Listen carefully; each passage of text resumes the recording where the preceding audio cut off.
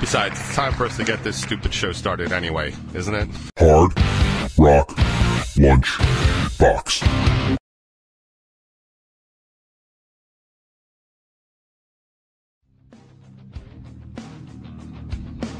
Oh my God, what is up, everybody?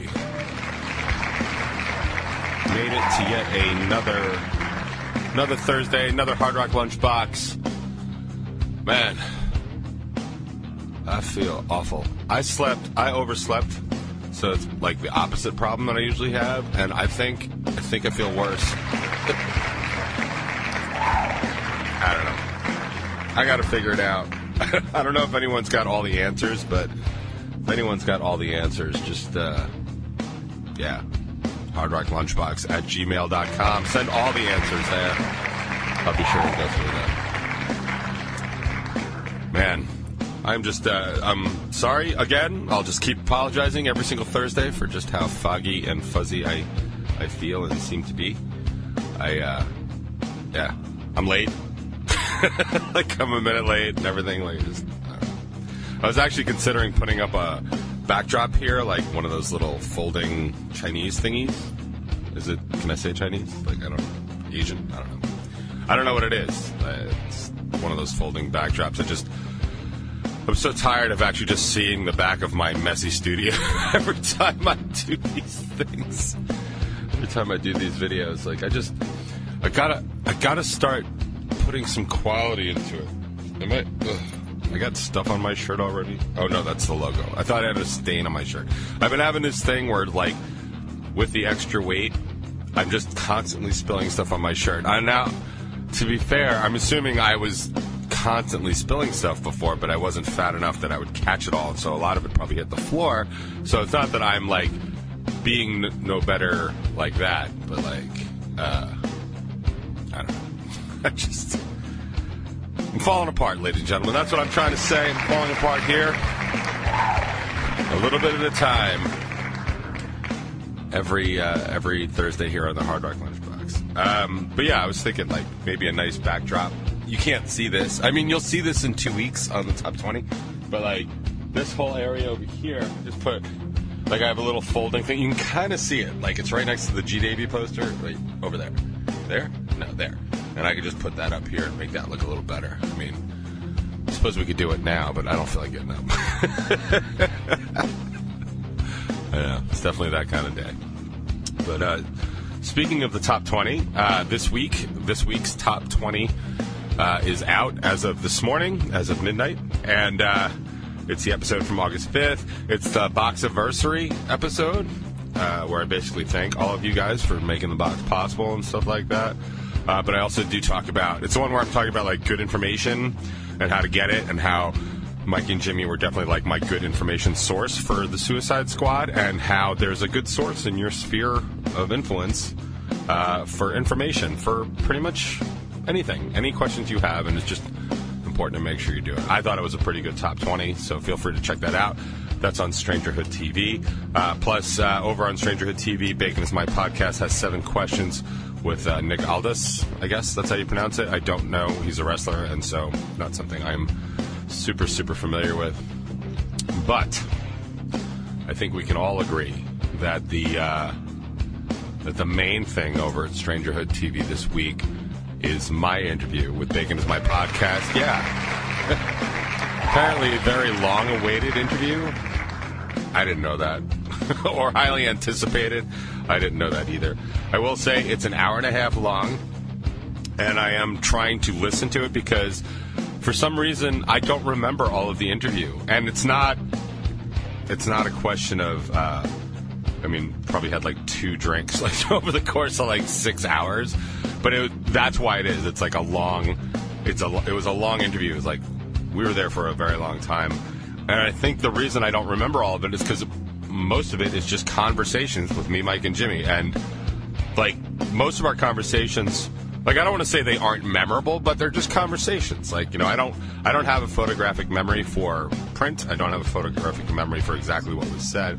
I recall a lot of stuff. Like, if you remind me of it or mention something, like, it'll remind me of something. But I don't necessarily remember everything that was said in 6 hours. I don't I know people do that. I am here to say that I am not one of them.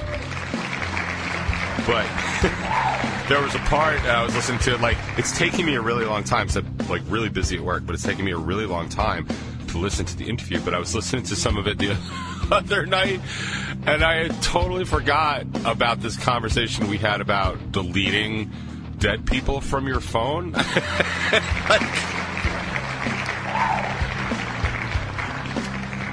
And I don't want to give it away, but one of the three of us, had a different idea of what you do than the other two, and the other two were not shocked, but were like, "What are you doing, man?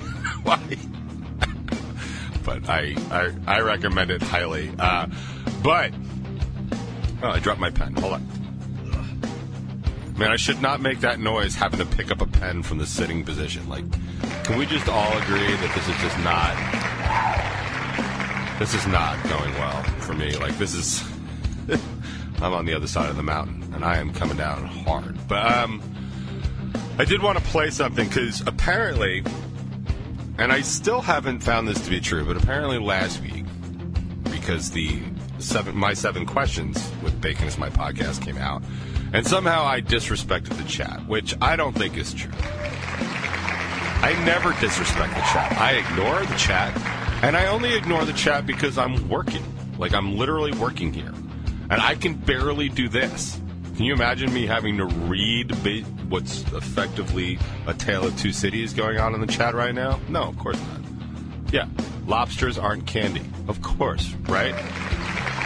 Never going to lose my train of thought from that. But apparently I disrespected the chat. I don't think that's true. And if it is, I think, maybe the chat needs to go to oversensitivity training. I don't know. I don't know. But I pulled a specific clip that I thought was important. Jimmy was asking me about the Hard Rock Lunchbox and what we affectionately refer to as Team Uppity, and how it's just such a great thing. And it is. And I've said for ages, like, how grateful I am that anybody listens to this show, let alone kind of regularly. But I really like the newest iteration, because I've had a couple of iterations where the chat really just kind of takes on its own life. This one, this iteration is absolutely, and by far and away, the most autonomous. Like, I should be afraid that computers are coming to life and take over. Like, this is that, and that's. I am not disrespecting the chat. I'm trying to compliment you. Anyway. So Jimmy was saying, like, how great it is, and he was trying to give me credit for it, basically. And I stood up for you guys, and I'm going to play you that clip right now. But this is part of the interview. If you have, you know what? I'll just play the clip before I get in more trouble. So this is me explaining how the chat actually works. Like, you've got this group that every week is like, I want to know what you think. I want to know what you're about. I want to know what you're doing. Right? Well, I want to clear up something real quick, because they'll be the first to point this out. Like, I don't have shit. I don't have any. I don't have a group. Like, they are a group, right? And they have found the show. Like, and to their credit, they have formed their own group within the show, and I've watched it happen. I get that. They're not mine. I'm the legal guardian. No, but I can sign permission slips, but they're not there, right? Right. Which I feel like is the agreement that we've had this whole time.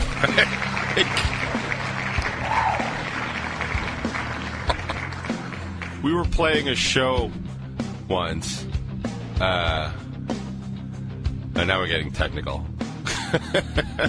We played a show once. I think it was in Seaside, so it was probably the Jersey Shore Festival. Don't remember. I think so. We were playing at Hook's Bar, which is a really big place, like, as a bar goes on the Jersey Shore. And we were playing, and just, like, the Jersey Shore Festival is weird. It was definitely a Jersey Shore Festival. It's definitely weird because they, so it's like, I don't know, 10 clubs, bars? 10 bars. Let's be honest. It's 10 bars, and there's free music going on everywhere. right? So most of the people that are in town, because it's the weekend before Memorial Day, so typically, so it's not like just your typical beach weekends. It's the weekend before that. So most of the people there are musicians. Excuse me. Most of the people in town are musicians or musicians adjacent, like real solid music fans, fans of in particular like individual bands. But the reason it's so great for somebody like me is because like I know a lot of bands, so it's really great for me to be able to see them all in one place and just go from one place to another. So, there usually is no crowd that's just like huge. I mean, we've been lucky over the years. Like when we play EJs and stuff, like we usually get a really good slot, and it tends to be a little bit later. And it's after a lot of other bands have played, so a lot of other bands are done for the night, and they just come and hang out with us. So like I'm super grateful for all those slots we get. But this is not one of those years. We were playing a little bit earlier, and we were playing at Hooks, and so we're playing the show. I think we're like one song in. And then, like, 30 people walk in the door, and they were all dressed like Blues Brothers. Like, if you've ever seen that movie or that bit, yeah, like 20 or 30 of them. I think it was closer to 30. All dressed, white shirts, black pants or skirts or whatever, sunglasses, like a hat, and they were just doing a thing. It was like kind of like a flash mob, but not a flash mob. Like they were just I never even found out what the deal was, but they came in and they like were just dancing and stuff, which Revel 9 is not the easiest band to dance to, but it can be done.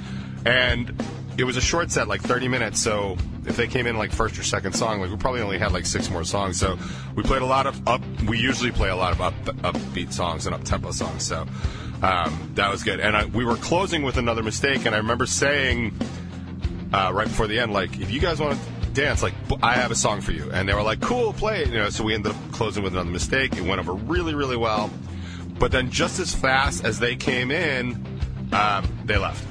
And I felt really bad for the band right after us. I mean, I've had that happen a couple of times. It has nothing to do with us at all. If anything, it's our ability to keep an audience. That kind of, like, because if I had played a slow song right there, they would have left. And I know that. And I would not have let the band do that. But, so it just worked out. Like, we've had that a couple times in the city where, like, groups of people just walk in. We've had it the other way, where groups of people walk in right after we play or But I felt really bad for the band after us, because it sucks. Most bands have been there where you've just watched an audience walk out. I mean, like, I don't know.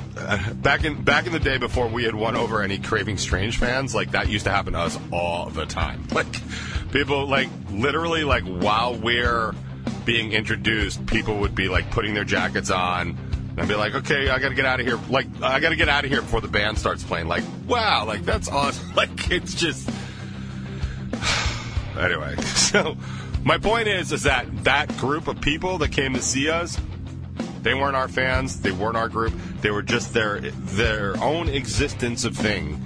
They were their own thing, and they were just circling around. And Jimmy later in the interview refers to how those are people in, like, my orbit. And I think that that's probably fair. Like, I am doing a thing. Like, I'm doing a thing. And every week, this group just kind of rocks into my orbit for a little while. And I think that that's awesome. And I think that that's accurate and all that other stuff. And I just, again, want to say thank you again to all you guys to do that. I am not a man without a hat. I have not had a haircut. I have not had a haircut since 2019, and it is. I thought it was because of COVID, but it is because of laziness, which apparently way worse. No vaccine for, and I want to cut it. I don't want to cut it like the last time I cut it really short. I cut it too short, and like I have all this video and.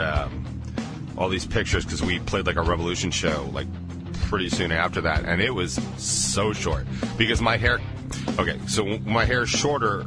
My hair is actually curly, quite wavy, because of the length of it. It ends up being kind of straight. But like I remember, I have all these pictures and all these videos of my hair being short, like to my shoulders. But the moment I would sweat, it would just curl right up. So it looked really short, like almost a bowl cut short.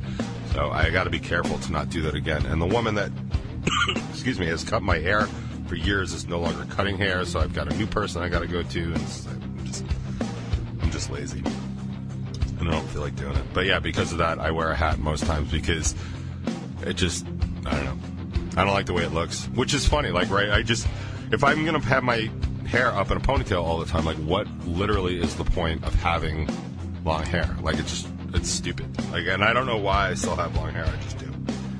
I mean, I know lately it's because I feel like if I cut it really short, all it's going to really do is accentuate my giant fat face, and I don't want to do that because that sounds like a bad idea.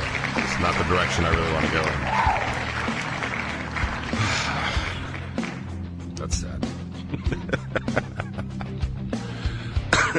Sorry.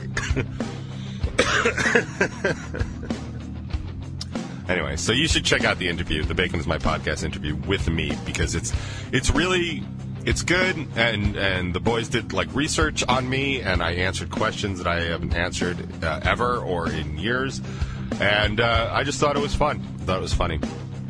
People have over the years wondered what it's like when the three of us get together and just shoot the shit. Well, this is your best chance to kind of see what that looks like, and finally understand that it's really not that big of a deal. It's just three buds just hanging out, talking shop, talking about whatever we want.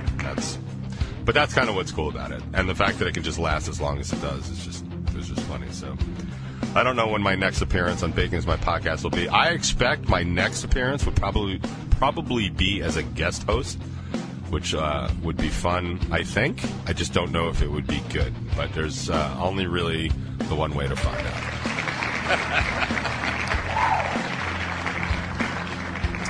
So before we get done with our top 20 today, I do want to have a quick check-in with Ron DeSantis from Florida.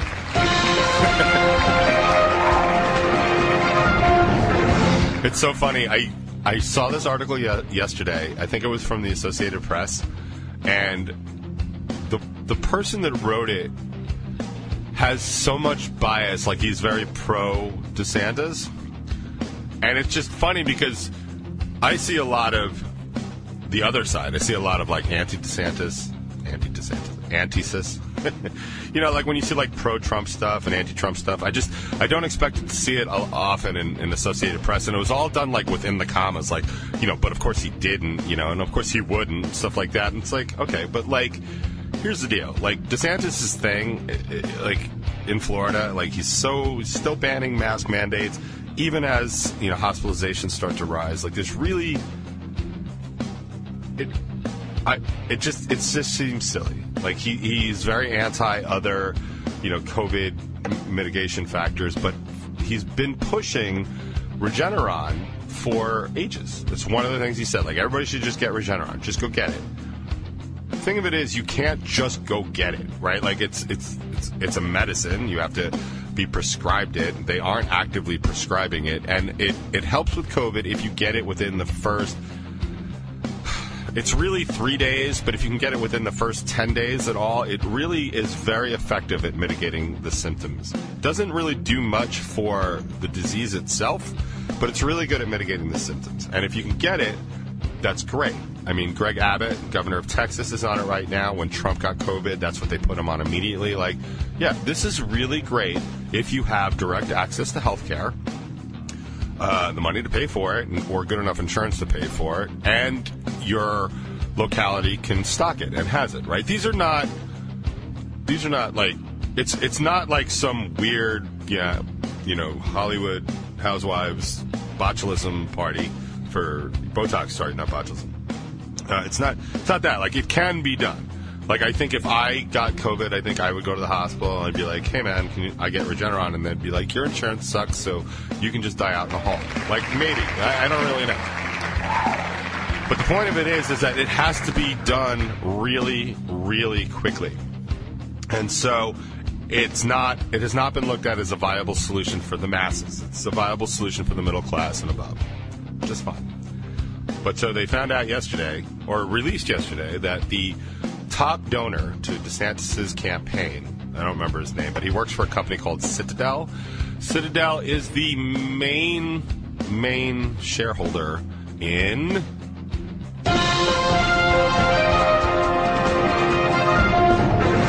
Regeneron. Now, that's not a smoking gun in any sense of the word. It isn't. And lots of people are invested in lots of stuff, and lots of people give money, and the dude from Citadel, he was like, I give to lots of people, lots of conservatives and stuff like that, and that's all true. The problem is, if you're promoting a drug that actively is making you money, you need to say something. Nobody's faulting you for having your top donor be a supporter of it. Everyone's faulting you for not saying anything about it. That is a conflict of interest unless you're upfront with it. And just thought that was a little interesting, and I wanted to throw that out. And I had a couple other things to talk about, but I'm tired now, so I'm not going to do that. And it feels like I've done my 20 minutes, and I'm going to go check in on the chat because I don't want to ignore them any longer. That's how important they are to me. Besides, it's time for us to get this stupid show started anyway, isn't it? I mean, isn't it? I got a lot of new music, like lots and lots and lots of new music, so I'm going to be playing some of it for you today. But this one I picked up. It looks like the new song from that band Bad Flower, who I was playing the FO out of like a couple of weeks ago. I really, really dig it. Really, really dug them on that song, and I really, really dig on this song. And I'm sorry. I'm just going to shut up. Here's Bad Flower on the box.